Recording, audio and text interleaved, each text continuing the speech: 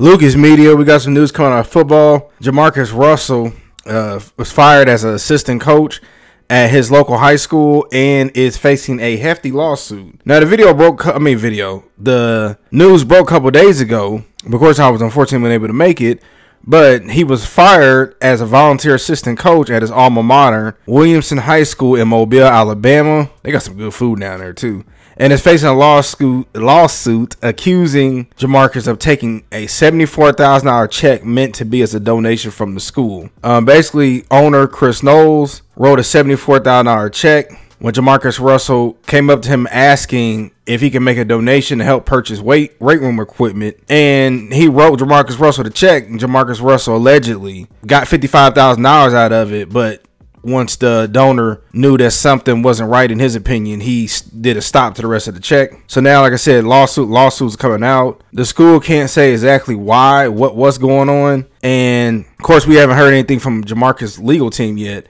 Now, Jamarcus Russell's 38. He played in the NFL for 3 years, where he threw for 6,000 yards and 52 touchdowns. And he also was a superstar at LSU. I remember when he came out, he was #1 overall pick to the Oakland Raiders at the time. And also, he earned more than $36 million in his salary. Now, there's innocent until proven guilty.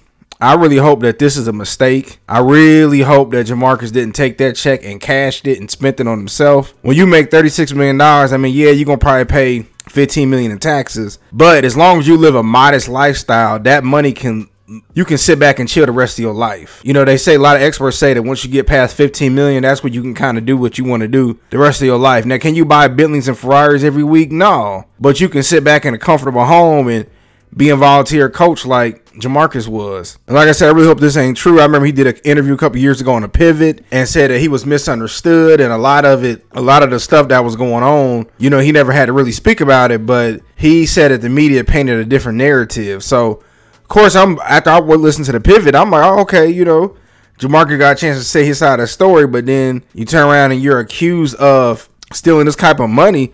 Man, you can do real prison time over that, and I believe federal time.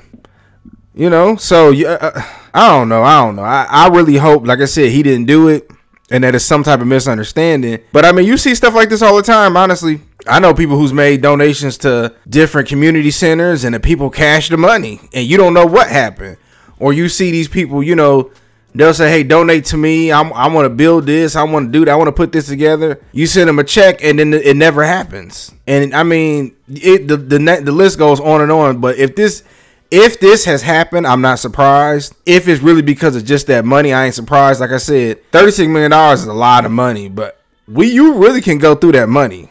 Honestly, like I said, you taking care of 4 or 5 women. You got several foreign cars. You want to fly private everywhere.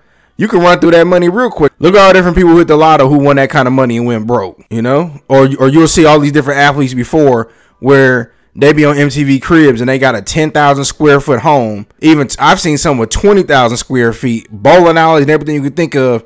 And then when they in their 40s and 50s, they got to sell it off and file for bankruptcy. Yeah, you make money, but that money coming out quick. But like I said, I don't know, man. Come on, Jamarcus, bro. Please don't let this be true. Please, man.